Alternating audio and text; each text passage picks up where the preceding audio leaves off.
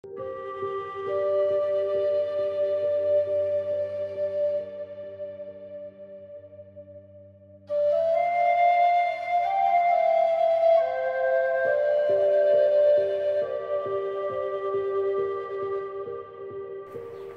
everybody, I'm Boaz Fyler, I'm an evolutionary astrologer, and this is the evolutionary astrology message for the week between the 16th and the 23rd of June 2018. So, in the northern hemisphere we'll be reaching this week the summer solstice, the first official beginning of summer and the longest day of the year, and the opposite in the southern hemisphere, the first official day of winter and the shortest day of the year. And of course, all that light or darkness have energetic and esoteric consequences, and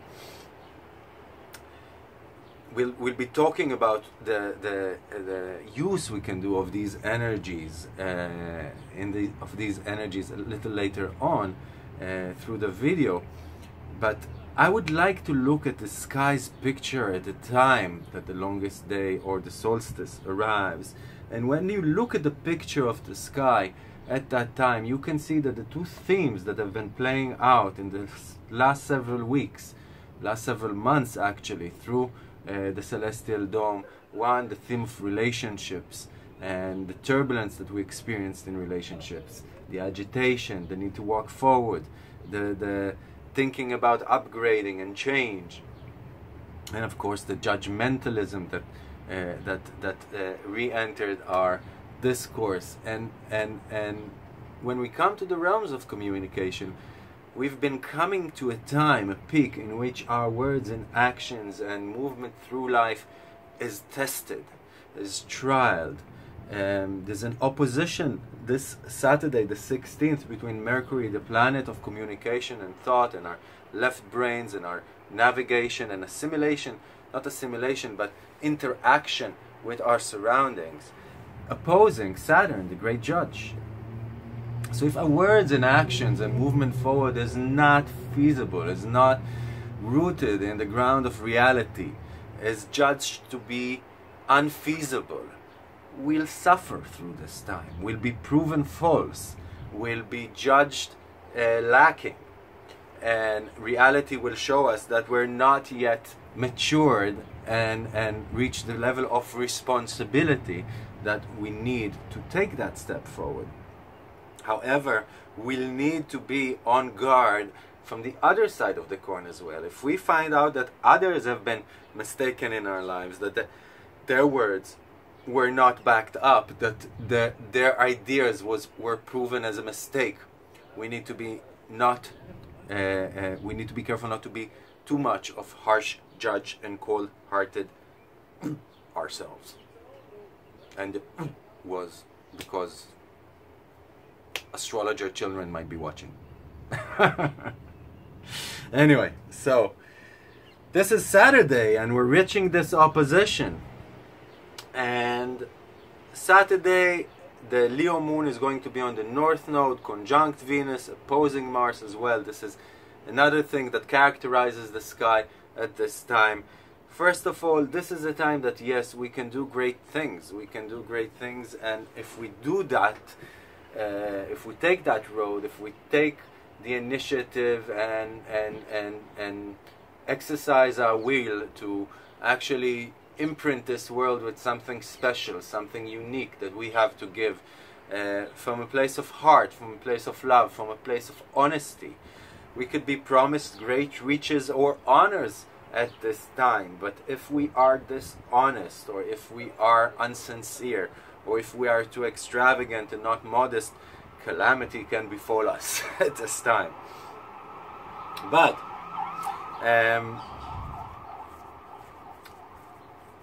the opposition, I want to talk a minute about the opposition between Mars and Venus.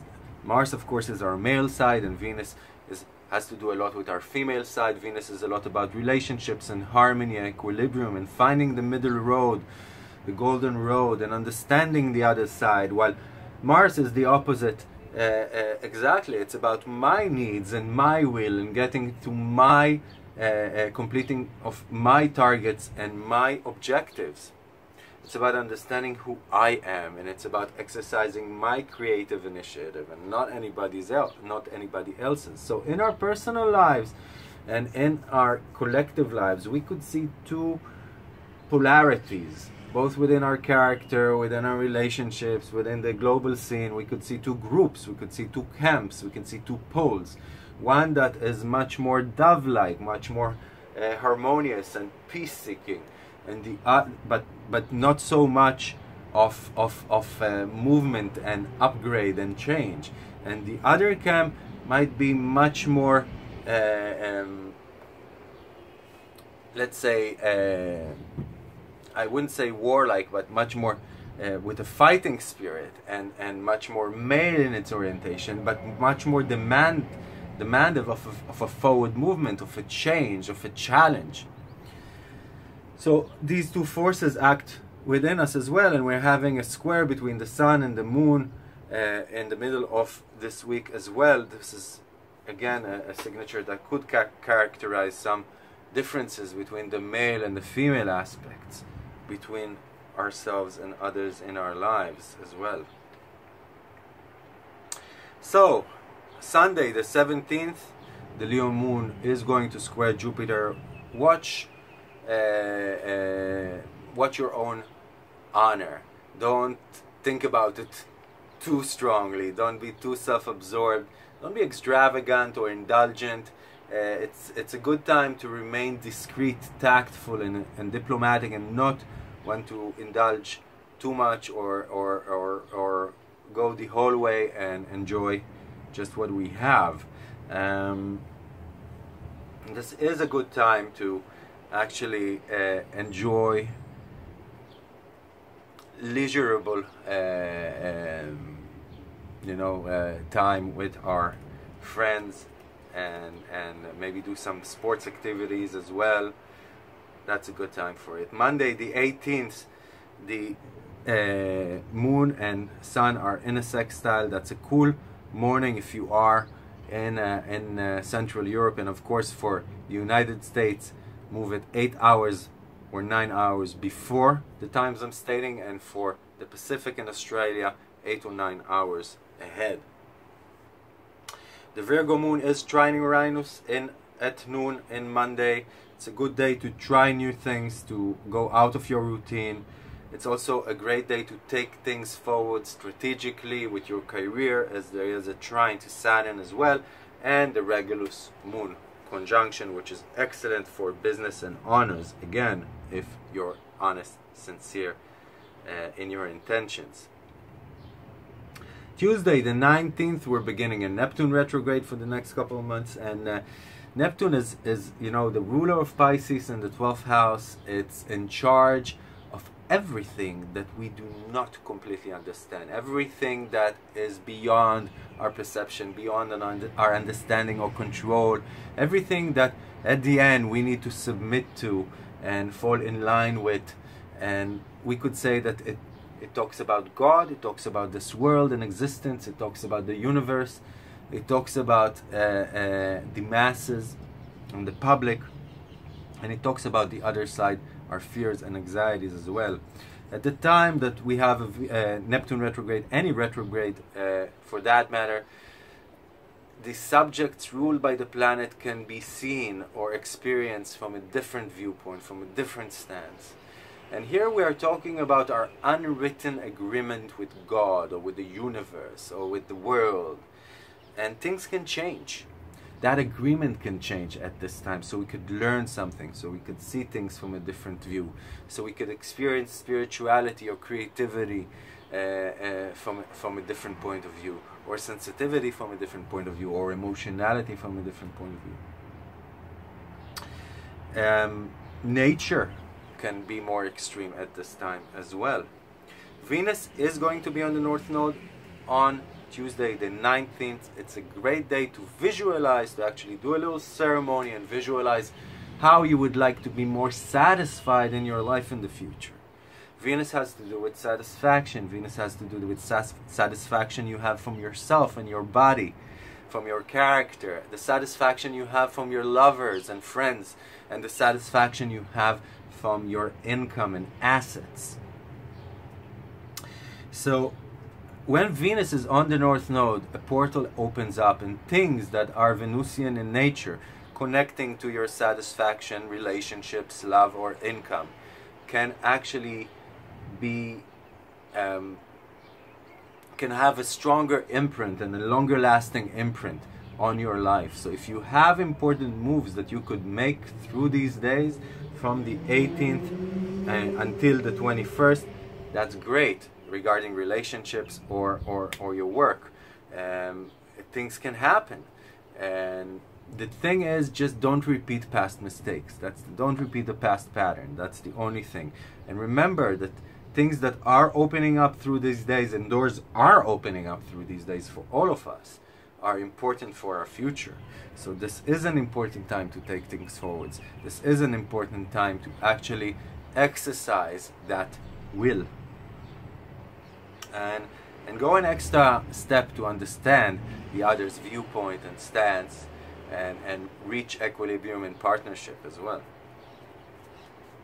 It's a good time for diplomacy in general as well. The Virgo moon is going to sextile Mercury on Tuesday as well, and Jupiter, who trine each other. Really like how this Tuesday is looking. And then a trine to Pluto, beautiful, beautiful day astrologically. Of course, that doesn't mean that it has to be a beautiful day for all of us. I mean, if it aspects your personal chart in a bad way, well, what can we say? But if it aspects it good, then you could really enjoy it. Wednesday, the 20th, we're having the Sun Moon square, and the Virgo moon opposes Chiron. That's a sensitive day. And the Libra moon square Saturn at night. It's a day that we're more insecure, we could be overly judgmental, and we could get hurt easily. So just, you know, glide through Wednesday. Thursday, the 21st, we're having the solstice. We're having the sun move into Cancer. Happy birthday, all you Cancers out there. And we're having the Venus-Mars opposition in the sky, exact, and Mercury trine Pluto. So our communications become more intense, they become deeper, they become more transformational. Things can be found out. We understand better why we think the way we think, say the things we say, navigate our life the way we do. And through those epiphanies, we actually transmute, we actually transcend some of our past limitations, some of our past complications, and reach a higher position, reach a more powerful position, which of course connects to Pluto and Scorpio power. The Venus-Mars opposition is again about these two forces, these two camps within our lives. And the moon is going to square Mercury on Thursday the 21st. So regarding big decisions from Thursday onwards, I would say forget about it. Don't do that. Because you could be too much negotiating the pros and cons, and not advent enough in your it would be hard to reach a conclusion. Friday the 22nd, we're having the Scorpio moon squaring Pluto in the early morning. So it's a Thursday night for you Americans, it's a Friday noontime afternoon for you Australians. That's a time to really watch our emotions, watch out for drama, and keep yourself composed. As they said in Demolition Man, enhance your calm. On Friday the 22nd. Saturday the 23rd, we're having a trine between the sun and the moon. We're having a conjunction of the moon to Jupiter. It's a great day to go outside. It's a great day to be in nature. It's a great day to enjoy big vast spaces. It's a great day to do things that connect to philosophy or spirituality, or learn something new, study something new, and just enjoy yourself. There is a Mercury Pluto opposition on that day, and there is a Sun opposition Uranus on that day, and of course we'll be feeling those at the days before as well. When the Sun opposes Uranus, this is the time of changes in our lives, and abrupt changes at that. Changes that are sometimes not so comfortable for us to get used to, but are for an upgrade. They are being done for an upgrade. So remind yourself that if things do change towards the end of the week in your life, especially regarding children and regarding your creative endeavors. And the Mercury-Pluto opposition is, again, we have to watch our words. We could be really sharp with our words towards the end of the week, and of course on Saturday they could really hurt. We could disassemble somebody with one word. We could see exactly where they need to be pushed and push that button, and we need to be responsible with how we communicate. So that's about it. I want to thank you for sharing these and commenting on them and liking them, because they expose the video to more people. And of course, for private consultations or lessons, you're more than welcome to contact me. Have a beautiful week and a happy solstice. This is Boaz Fyler. Goodbye.